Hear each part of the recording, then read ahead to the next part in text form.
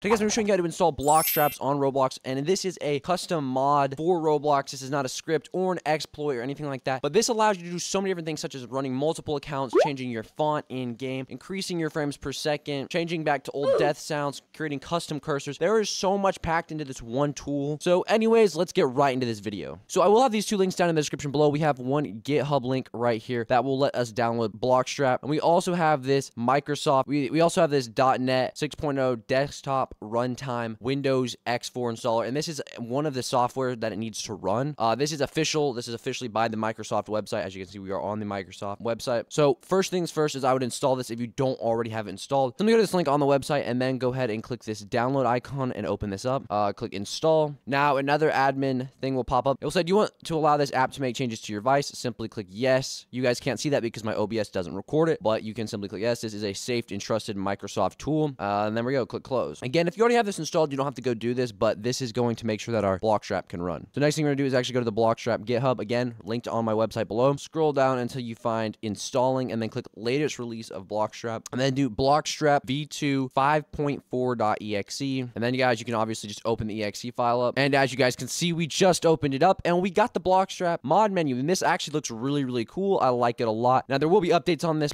I'm assuming, so you might want to come back and check the website every once in a while for new links and whatnot. But yeah, we're gonna open up Bloxstrap, and I'm going to be showing you all the different things it can do. It is so amazing and so simple. So the first one is activity tracking. You can do see server location when you join a game, which is actually going to be really helpful. I'm just going to turn that on. Show game activity. This would be on Discord. Allow activity joining, so it allows people to join you, I'm guessing, from Discord, which I don't really like or want that because I'll get spammed with tons of random people. Allow multi-instance launching, and this is going to let you have multiple accounts running at the same time. So there are so many features that come with this tool. It's packed full of everything. You know what I'm saying? It's perfect. So the next thing we have is the mods, which are, there's so much. Using old death sounds, mouse cursors, old avatar editor. There's so many. And then you also can choose a custom font that you want to use for Roblox. So I'm going to go ahead and do that. I think I have one already downloaded on my computer. Here we go. I'm going to open this one. I'm going to try that. Disable full screen optimizations. You know, there's so many tools. So I'm going to just go ahead real quick, set a few up that I want. And if I find any specific ones that I want to show you guys, I'll do that. And I'm going to show you what it actually looks like when it starts running. Real quick, before I go ahead and install this, I also want to say, if you go to the fast flags tab and you do frame rate limit, this can also increase your FPS. I'm going to just make mine max out at 200. So yeah, I'm going to click install, and there we go. It is installing these custom into Roblox. As you guys can see, it just went ahead and installed, and now it's going to start Roblox, I believe. Here we go. Now we're on Roblox, and look at this. It changed our font. Look at this. We got the font that I use for my thumbnails, I believe. I think this is the one. That is pretty cool. And if I go here and type something in, is it in that font? Wow, that's really cool. So yeah, all the fonts on here are now changed to my own. Now this is obviously not going to change them on the website, but that still is a really cool feature. So I'm going to go ahead and join a game and see some of the other ones we selected. I honestly don't even remember how many we selected. Okay, so located in Seattle, Washington. Okay, in the United States. So that's the server we just joined. That's a really nice feature. Now, I'm not exactly sure why my avatar didn't load in. I don't know if that's supposed to be like that or not. That's interesting. Oh, yeah, so I do hear the old death